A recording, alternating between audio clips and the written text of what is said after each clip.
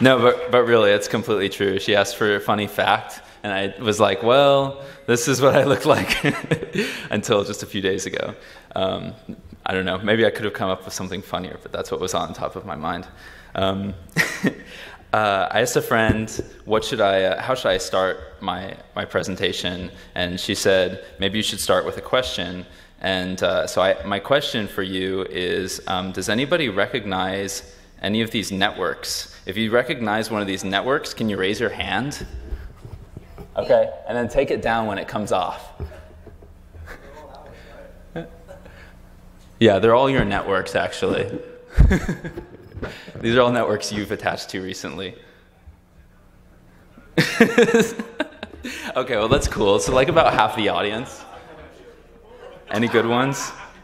Bell Wi-Fi. La La La Lapin. That's nice. Art Java. Okay, so that's a good question. Now I have a feeling for you guys. Maybe I can ask some better questions. Okay, let me ask some better questions.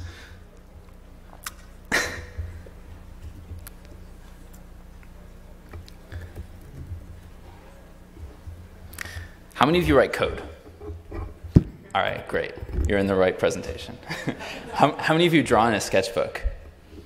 Okay, good. How many of you call yourself designers? A few people? Come on, it's a good term. Artists? We need even more people raising their hand. Programmers? All right. I like that people cluster together. Directors? A couple people. Producers? Managers? Rare Students? A bunch of people. Yeah, make it work. Something else. Good. All right, how many of you are in the front? How many of you are in the back? How many of you are half the audience? Not bad. That was pretty good. That's probably the best response I've seen to that one. It takes a programmer to figure that one out. Okay, so let's get started. Again, my name's Kyle McDonald. This presentation's called Do It With Everyone. I was showing you just some of those wireless SSIDs because it's something I've been thinking about a lot recently. I think a couple days ago someone actually gave a talk on it, but I missed it. I didn't realize that the talk was happening. Oh, this is what your card does when it's in monitor mode. Kind of freaky, right? Let's turn that off. I got started kind of writing code in a sort of art space with processing in about 2003. This is what the processing website looked back then. Actually, this was a little after I got it. When I got it, you couldn't even download processing. You had to email the people who made it, and then they'd decide whether to send you a copy or not. But I begged them, and I said, I've been writing Flash. Please let me write something better than ActionScript.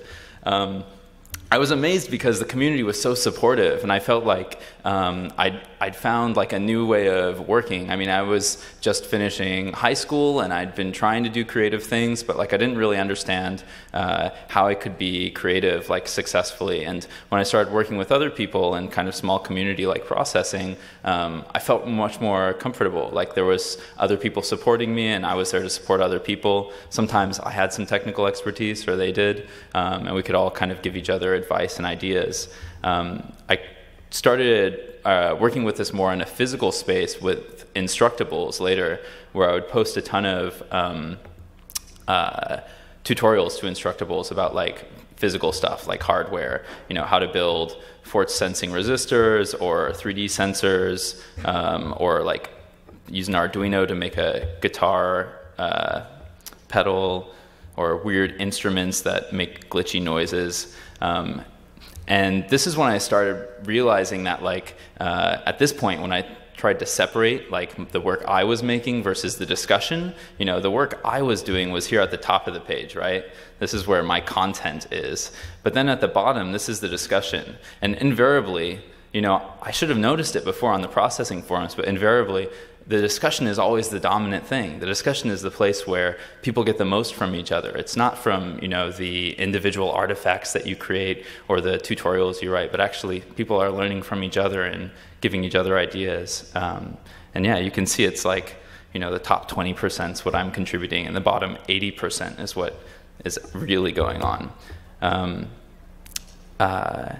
So these are, yeah, it kind of continued with the Open Frameworks community in 2008. So after working with some processing people and instructables people, I started working with people who are making open frameworks. Does anybody write open frameworks code in here? A few people? Cool. So who mostly does back-end development? Another question. Okay, who mostly does front-end development? All right. And who does like installation work? All right, cool. So there's some other stuff besides open frameworks out there. There's a lot of great environments for doing installation stuff. But OF is the community that I got into. And as I was working with OF, I saw this trend of people kind of making toolkits like within OF that they thought were cool so that they could accomplish some interesting technical feat that furthered their creative vision. And what I was interested in at the time was 3D scanning and sensing. So I started developing some 3D scanning toolkits. This was 2009, maybe 2 years before the Kinect came out, I think. So kind of glitchy, but it only needed a projector and a camera. So you could do this real-time 3D scanning to make these kind of crazy point cloud mesh animations. And anyway, this was really exciting for me, and I wanted to share this with all these people that I'd been developing code with. So I put a toolkit out there with a lot of explanations of how to get it running and kind of some inspirational material to show people how cool I thought it looked. And it was amazing to see, again, this discussion, like the 80% coming back. You know, I put the 20% out there, and then there was the 80% coming back at me. People were posting dance videos, some like title credits, or what is it called? Titles.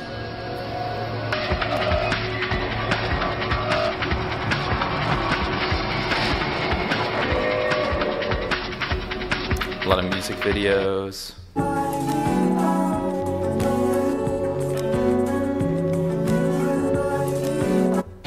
I even worked on some. It's a local band. Does anyone know this band?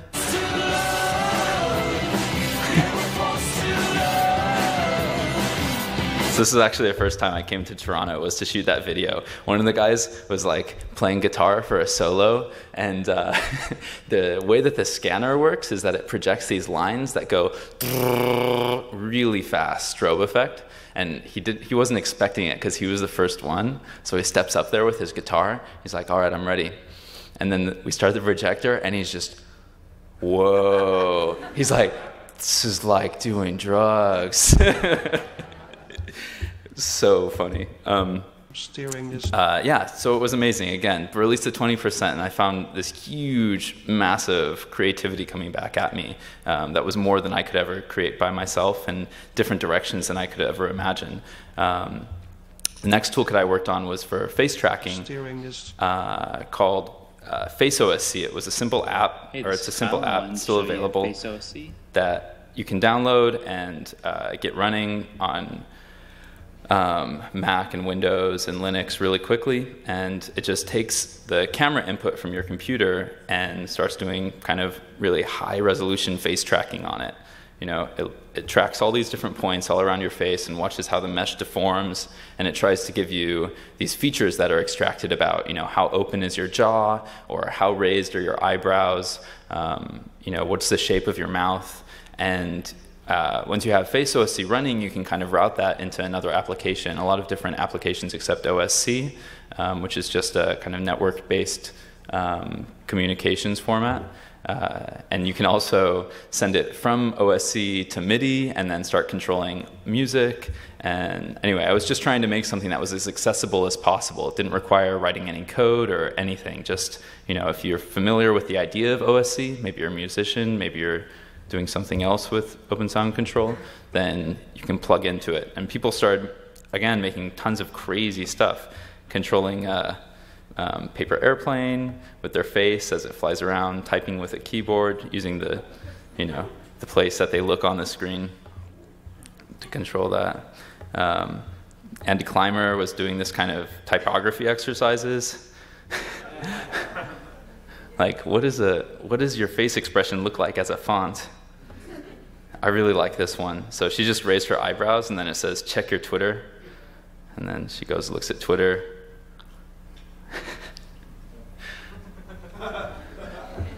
It says, tweet with your brow, bro. This guy's making some noise. Kind of, like I said, just not writing any code, just using this app called Osculator to route the OSC into MIDI and then to Ableton Live.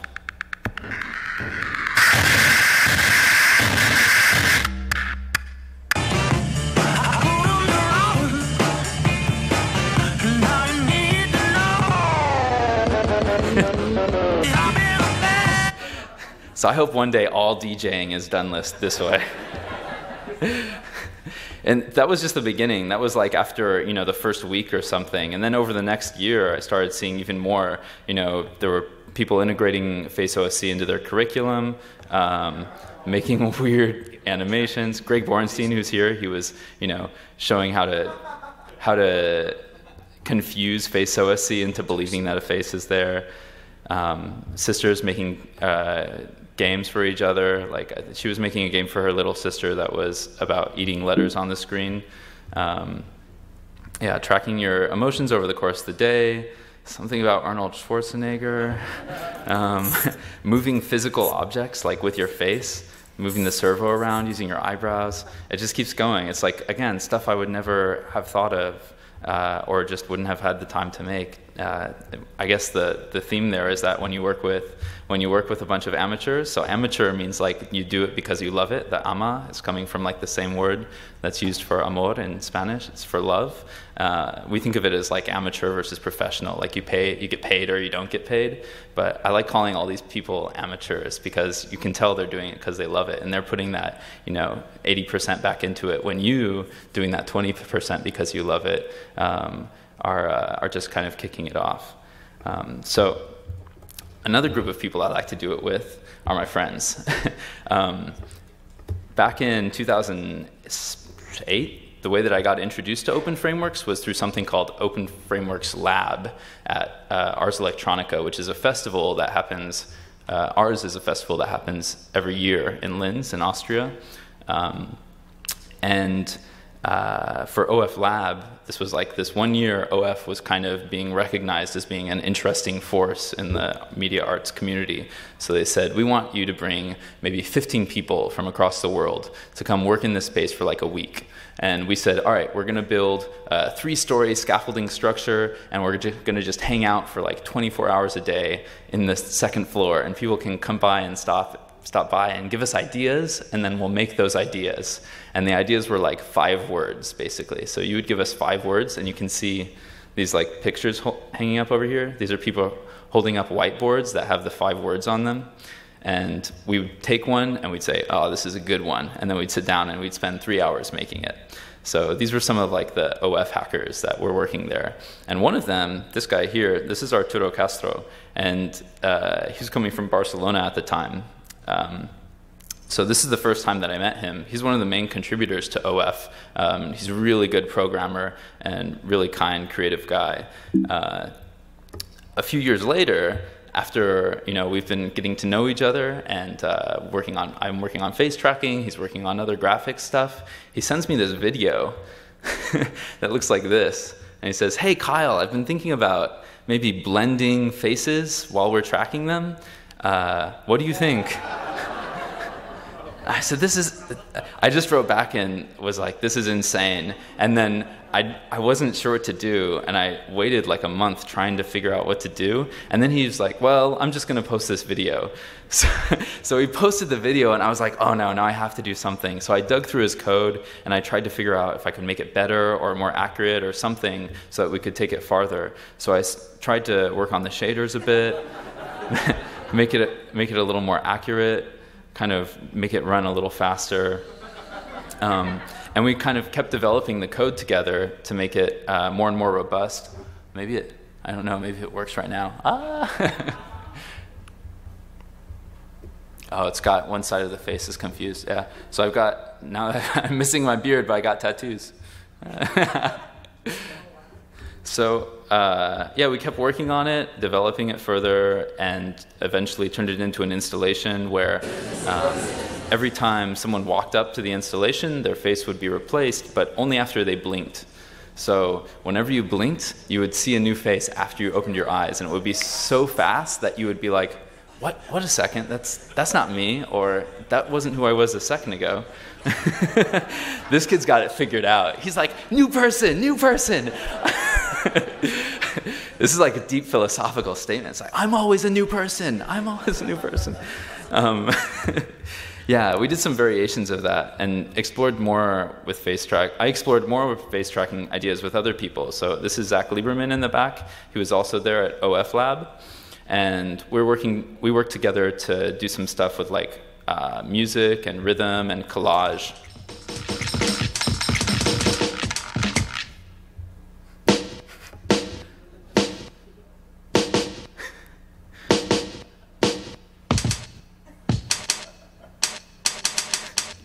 It's way harder than you would expect. But if you try really hard, you can kind of do it. Let's see, I think I got it here.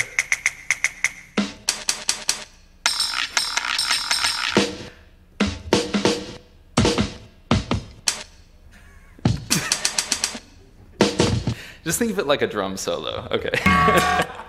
So the next kind of project I was doing with a friend after that, which was still involving faces. I've been on a face thing for a few years, I guess. Was with Matt Metz, called Blind Self-Portrait. And actually, I think last year, I brought it here to FITC and had a chance for a lot of people had a chance to share it with a lot of people here.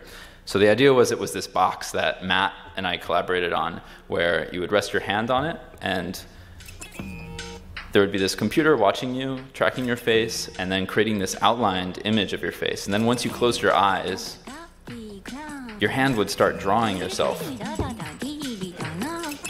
without your volition, right? So the box is just moving your hands, and then you're holding the pen. So you end up being the kind of final actor in this complex series of computational exchanges. You're just being used by the machine, basically. But you're being used to make something that you could never make by yourself. You know, it's a portrait that you can never draw with your eyes closed, because of course you can't draw a portrait of yourself with your eyes closed. This one I actually did by myself, but it was based on an idea from a friend who will come up in a second. Oh, hold on. I gotta start that one again. You have to hear it. Hell, Breezy. Let me show you how to keep the dice rolling when you're doing that thing over there, homie. Let's go! Cause I'm feeling like I'm running and I'm feeling like I gotta get away. Better know that I don't and I won't ever stop, cause you know I gotta wait. So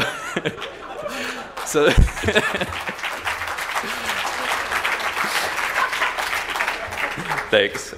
So that was based on an idea from a friend, Jonas Yongyan. He was showing me, he was like, Kyle, I've been playing with compression a lot recently, and when I use compression the wrong way, everything gets stretched. And if I use it doubly the wrong way, it gets exaggerated. So we kind of hacked together what it would look like to, I hacked together what it would look like to do the thing he was doing, but only that thing. He was doing like a really glitchy version, and it looked amazing, but it didn't look as subtle, and I wanted something a little more natural. Yeah, here, actually, I want to show you him. He's over here. No, that's Jonas Lund. Yeah, so this was us working on another project together. We were in Denmark. Sorry, this is him over here. It works really well with his hair because it'll kind of bounce around and just go whoomph, whoomph, whoomph. Yeah, now I'll get back to this project in a second. Okay, different one, not faces anymore. I was talking with Inmi here for a few years about language. We were just emailing each other. She saw some of my work and I saw some of her work. We started this email exchange over like a year, thanks, saying, you know, we're interested in the way that writing works and sound works and language works, and we're interested in sound visualization, and we wanted to do something physical, and we were seeing all these sculptures that were 3D printed, and we thought, I want to 3D print something. We want to 3D print something. Kind of like a naive excitement about a new medium, I guess, but we really wanted to push ourselves to make something that didn't look like all of the other pine cone shaped things that we saw. Sorry if anybody makes pine cone shaped things. And we decided, well, the best way that we could figure out to visualize a sound was by looking at the way that humans already visualize spoken language, which is, well, like right now I'm doing this with my hands, right? This is saying something about my inflection. And like this was like something. This is somethingness. You know, I just made the something gesture. We wanted to kind of extract some of these gestures that we use for sounds that are kind of just barely outside of our linguistic context. So what we did is we did a bunch of interviews with people where we asked them, you know, what does this word sound like? But it was a language they didn't understand. So, you know, it was an English speaker, and we would share a word in Korean, and they would say, well, it sounds kind of like, and then they'd make some gesture with their hands, and we'd record that with a Connect, and then we'd extrude it over time. And we'd create these sculptures from those extruded gestures. And this was like, basically, you know, this is what happens when you spend like 2 years having intermittent email exchange with someone about what does language mean? What is sound? What is the visual representation of sound? You can come up with some of these really strange things, again, that I feel like I wouldn't have come up with by myself, but she has a different background than me, and vice versa. And so I'm coming more from like this 3D technical computer science thing, and then she's coming more from this poetic, linguistic, writing thing, and it meets in the middle somewhere to make something more interesting than what either of us could have made. This is Lisa. So this is Lisa in New York, Lisa Corey. She's another friend I was working with on another idea that was kind of completely independent from how I normally think. She's really interested in clothing and manufacturing, and she spent a lot of time as a, what is it called when you make shoes? Cobbler. Nice, thanks.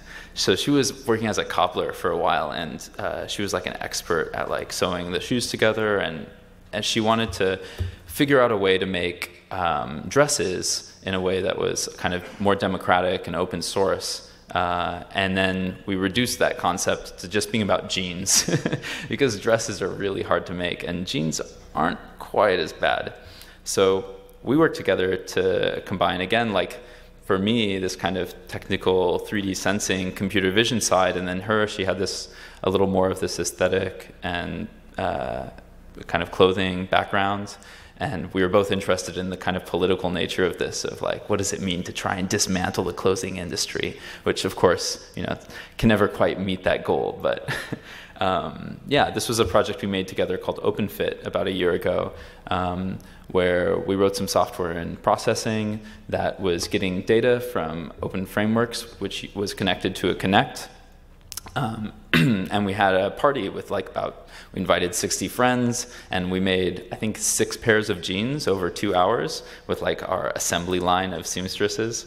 Yeah, it was really fun. And I think we both learned a lot about, you know, what you can actually do when you get someone who's studying a sort of traditional craft and someone who's studying a sort of, well, she was studying this traditional craft, like, you know, reading lots of books about pattern making. And then I was studying kind of a newer craft, which was reading lots of books about computer vision.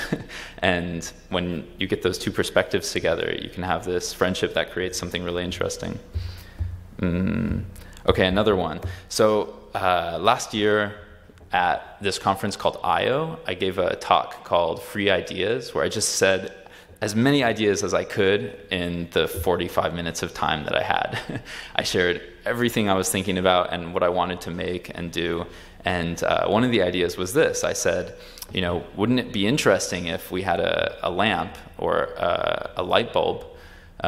Sorry, I said, wouldn't it be interesting if we had a small object that just tweeted conversations that were in public spaces? And someone in the audience who is a friend of mine, Brian House, he came up to me afterwards and he said, yeah, it would be interesting. We should do it.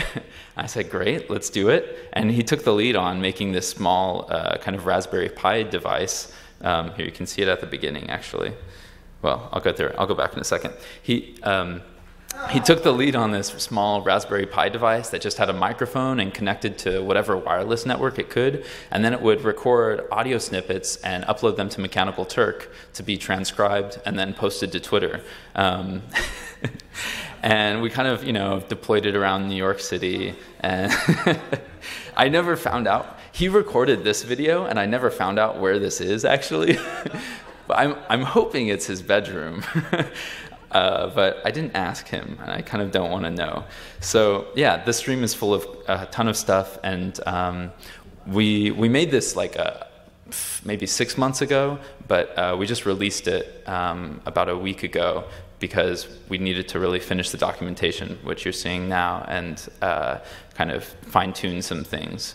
But this is an interesting example for me because I think, let's see, it wouldn't have been, I'm not sure I would have done this by myself. Like, it was an exciting idea and it was interesting to me, but I kind of wanted to work on it with someone, and not because like I couldn't handle it technically or because it,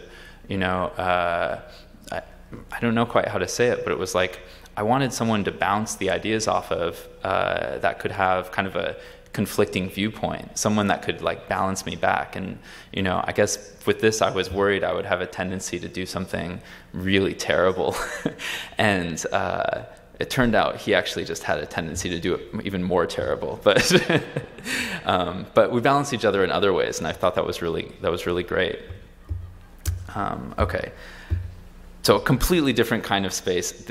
These are kind of the two longest ones, so the rest will go a little faster, I think. But this idea of like followers, I wish I had a picture of like what my followers look like, but it's kind of impossible because it's this amorphous collection of like some people you don't really have a relationship in some way, or because it's unidirectional, it's not the same as other relationships. But I've been trying to understand what does that relationship look like between you and kind of the mass of people out there, or people who are interested in you specifically.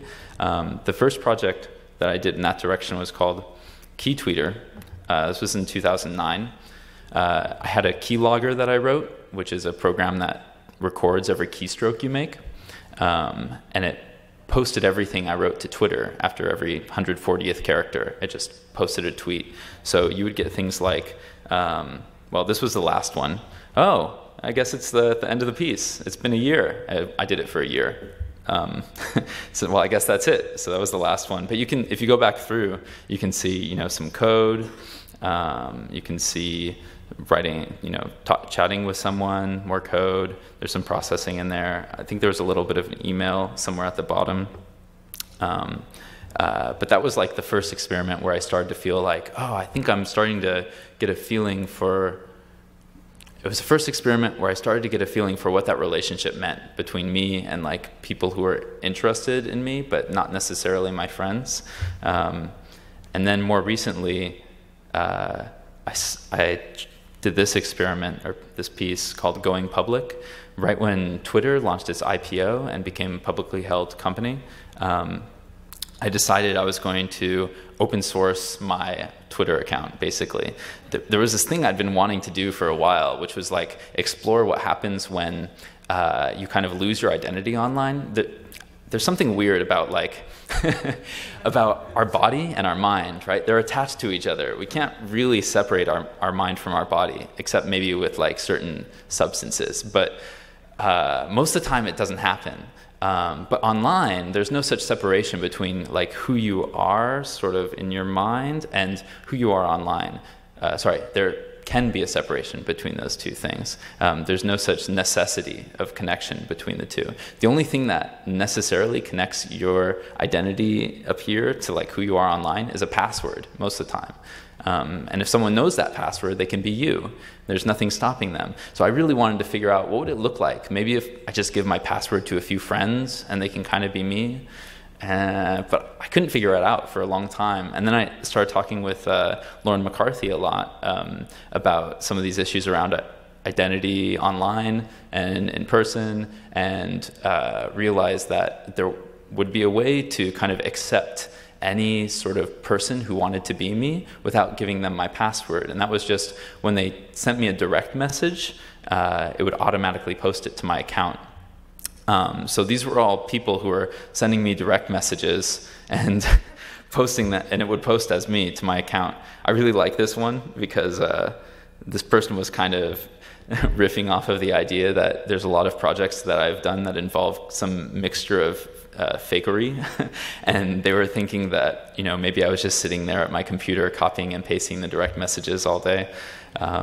Fortunately, I didn't have to, and it would have been very tiring because I think in the end there were about 3,000 messages over the course of 1 month that I was doing it. Some people were posting pictures, some of them were kind of inappropriate, but whatever, I left it up there. And it was interesting to feel like, you know, now I was this new person. I wasn't just me as I've been, but I was actually somehow represented by this crowd of people who could kind of be acting through me or acting as me.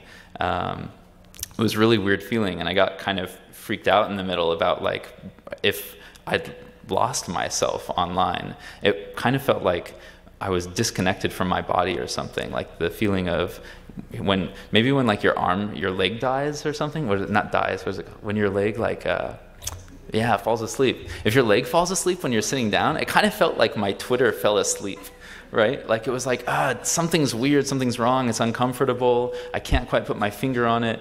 I want to kind of make something happen, but I can't do anything about it. It was a really weird feeling. I think and since this kind of relationship is so new, the idea of like followers that anyone can have, you know, we're all kind of mini celebrities now. Because this relationship exists, we're, I think, just starting to figure out about some of these weird things that can happen there. And so hopefully with some of these projects like Going Public and KeyTweeter, I can kind of start digging into what's possible in that space.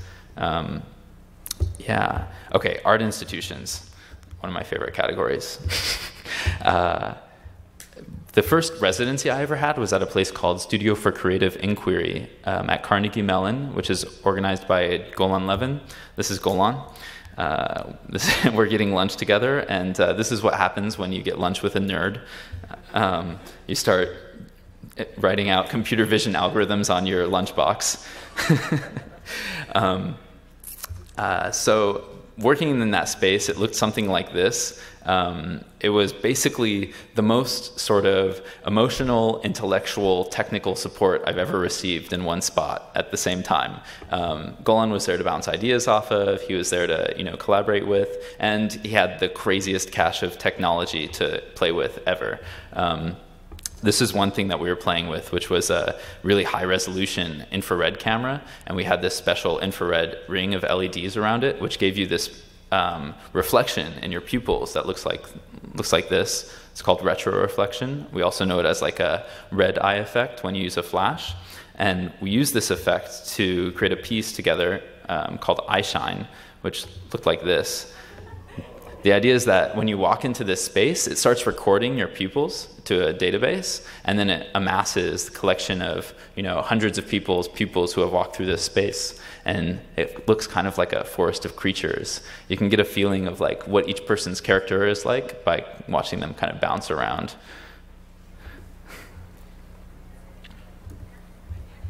Golan's done a lot of stuff with eyes as well in his previous work, so it's fun to like go in, you know, to meet with someone who is, you know, has such a huge breadth of knowledge and kind of practice behind them, and kind of let that rub off on you and try and learn something from it. It can be really inspiring. So another place I did a longer residency at was called YCAM in Japan, Yamaguchi Center for Arts and Media. These are some of the fellows there, thanks. And these are some of the people who work at YCAM, a lot of good friends. We would go out drinking basically every weekend, and then the next day everyone would look like this because you party really hard in Japan. You know, you leave work at midnight, and then you go drink for like 4 hours, and then you get back at 10 a.m. the next day. And they're amazing people. They kind of gave me that same sort of technical, spiritual, emotional support that I was getting from Golan at Studio for Creative Inquiry. And I think it really, one of the reasons it happens YCAM so strongly is because it's kind of in the middle of nowhere. It's not like in Tokyo or something. It's a really small city, and no one lives there, so they have to kind of support each other a lot because they're doing something kind of weird for that space. So while I was there, I kind of developed some more 3D and projection mapping techniques, stuff that I couldn't have really done elsewhere. And a lot of interactive projection mapping, especially. Made some new tools for doing projection mapping. One's called Mapamuck, like this, Mapamuck. And it's a tool for like really quickly calibrating a scene. So you just click on a few points on your projected image, and you can kind of line up a 3D model and start doing some kind of classic projection mapping effects. Let's see. Yeah, lots of experiments with things like, what happens when you have two projectors projecting on the same spot, and then you calibrate them together so they're pixel for pixel, aligned with each other, and you use the negative space. Stuff like this you can't really do in a really busy city because, your stuff's always getting taken down and put back up, and you don't have the headspace to like just focus on something for a long period of time. So there's something special in places like YCAM. I don't have much time left, so I want to get through the last few of these really fast. Let's see, what are the most important ones? Okay, festivals. There's some cool festivals out there. I really like it when festivals sponsor new artworks, just to kind of have them around to show people.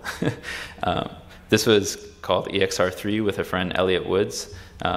This is Elliot looking like he's in a star field. The idea was you would stand in different spots in the room and you would see different images on these mirrors. So in one spot you'd see a circle, another spot you'd see a red line, another spot you'd see this yellow square, and it was all kind of embedded throughout the space. Elliot has kind of a similar way of thinking to me. So unlike some of the previous people I mentioned, Elliot thinks we think really similarly to each other, and what that ends up doing is it just kind of amplifies how much you can go in one direction, and that can be interesting too. Same thing with Jonas. He also thinks kind of similarly. So we worked on this project called Light Leaks together. I mentioned him earlier. He was the one who had the idea for this caricature, face stretching idea. So we made this project in Helsingør in northern Denmark. And the idea was we projected with 3 projectors onto 50 disco balls, and we mapped every single reflection in the room using computer vision, so it was automatic. And then we could control every reflection like a 3D pixel in space. It becomes like the whole room becomes like an arbitrary display surface. And we're still exploring this idea some more because it was kind of like a mini residency. We just had the chance to develop the idea and not enough time to kind of explore all of the feelings that you could get from this medium. Jonas Lund, okay, let me see. The last thing I did most recently was I was at Resonate Festival in Belgrade, working with this guy, Klaus Obermeier. This is cevapcici. This is a very special Serbian dish. And also with Daito Manabe, this guy right here. This is our boy band between Jono and me and Daito. So we were working on a new dance piece, basically, that was, let's see. We were working on a new dance piece that was involving some weird ways of tracking dancers and then kind of like doing strange things to their body. Like, yeah, trying to like do some stuff that feels a little weird, but you're not really sure why. So maybe if she's still, then it feels kind of okay, but then she starts moving and you're not really sure what's going on. And then some stuff that's just obviously wrong. So we were doing that in this performative, like this theater environment. Daito was doing some face stimulation stuff. So this is a piece we're still developing, but that was sponsored by a festival also. Corporations. Sometimes corporations sponsor work. It's a little rare. The place where I really like working with corporations is when they decide, you'll have you'll have some really hard technical problem to solve, and you can tell them, okay, I'll solve your technical problem, but only if we get to open source the solution. So this was a situation where I did that. They wanted to use LiDAR, like a laser scanner, to do tracking in front of this window where when people put their hand in front of the window, the jewelry case opened to reveal $1 million diamond or something, which is kind of amazing. But my goal there was like to basically make a library for this scanner, the SICK laser scanner, and make it something that we could share with people. And we did. It was the same situation as like the face tracking and the 3D scanning. We had a chance to make a tool that other people are using for their interactive installations now. Let's see. All right, I'm going to finish with a couple projects I've been working on recently. So do it with someone you love. Does anyone work with someone they love? Few people? Oh, that's great. All right, so like 10 people. So I love Lauren McCarthy. She was just talking yesterday, and I met her while she was working on this project called Social Turkers. I was not actually on a date with her at the time, but I was watching the live stream, and it's really weird to watch someone go on a date before you go on a date with them. But it was good because then I knew her style. I could. I had a leg up. The first project we worked on together was called Friend Flop. It just takes people in your Twitter stream and it swaps their identities. So you get Bill Gates saying, "West Coast, you watching Keeping Up with the Kardashians?" Or this is probably my favorite. Really simple identity experiment. And then, did anyone, who saw Lauren's talk? Okay, a bunch of people. All right, so check out this project, Us Plus, if you haven't seen it. She didn't talk about this one, though, which is called Noodle. I wanted to show this picture because it's on the Instructables homepage. Isn't that awesome? After like 5 years ago, working on Instructables being a big part of my development, like personally, it's really exciting. So Noodle was this little device. It looked like this. It's about this big, and it's a machine. It's a device with the inputs and outputs of a machine, but the heart and soul of a human being. And the reason it has that is because it's basically a body for mechanical Turk workers. The idea is that you program it by filling out this form that is exposed via the device. So it connects to your wireless network. You type in its address, and you just fill out this form that says something like, "Okay, Noodle, when the audio detects a loud noise, first use the camera to take a photo, then answer a question, is this person scary? And then do something like play a sound or show a picture." So it was kind of a general purpose tool for giving a body to mechanical Turk workers. It looks something like this on the inside. And we used it to automate a bunch of different tasks, watch out for the people coming into the office, keep watch over the electrical outlet, watch people who are doing the dishes. It's all different sorts of things. I think this is something we're still thinking about more, is like how to deal with this weird situation between the internet and our body and our mind and our identity.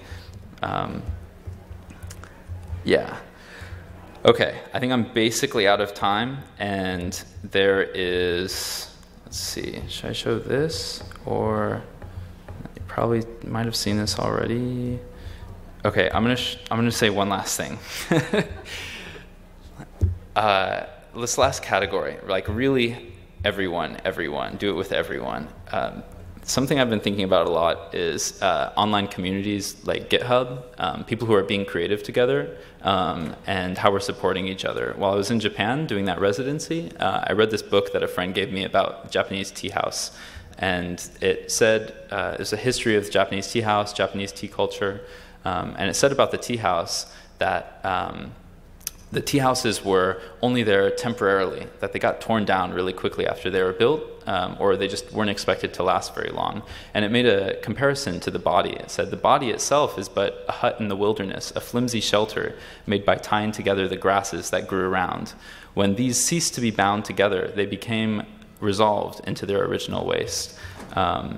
There were a bunch of interesting things going on with the tea house, like this little door you have to kind of lean into. So this is smaller than a person, basically. Samurai has to take their sword off so that they can kind of not cause danger to people. Everyone should be equal inside. Everyone has to kind of bow to go inside. So there's this kind of difficult entrance way. Sometimes I feel that way about Git or GitHub or other tools. Like there's kind of steep learning curve sometimes. Everyone has to go through it once, and you can kind of relate to each other because of that. If someone's a samurai, leaves his sword on the rack beneath the eaves, the tea room being preeminently the house of peace. And then finally, inside the tea room, you've got this space where there's almost nothing there. The house is coming down. There's almost nothing there. There's basically a scroll, some flowers, and the teapot. And the idea is, unlike a sort of Western space, it's not overly decorated. There's only a few details, and as someone joining the space, you're supposed to kind of complete the picture of the space in your own mind. And I feel like, again, this is like what's going on with these online communities. We start a little bit, maybe putting that 20% out there, but then the people who join in, they're the people who complete these spaces. And the best example I've seen of this was something, again, while I was in Japan, we were working with these wireless sensors that told us position and orientation. I was doing really technical research saying, how do you get the absolute position of this sensor over time? Digging really deeply into this and trying to find more info about it. This guy, Fabio Verasano, he's an Italian developer, and he was the one that was making this. And I saw, he had some notes online about getting this absolute position, and I found a post that said, hey, Fabio, can you help me out with this?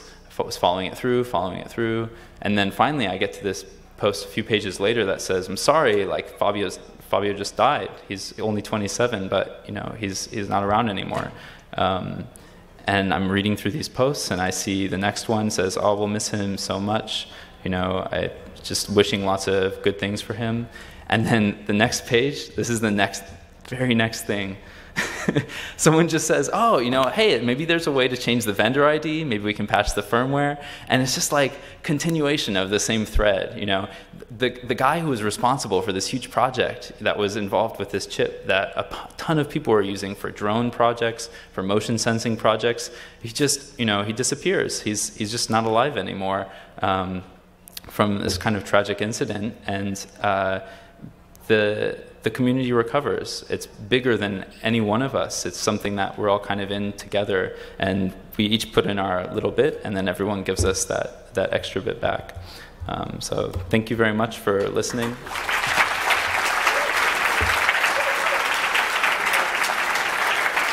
Thanks.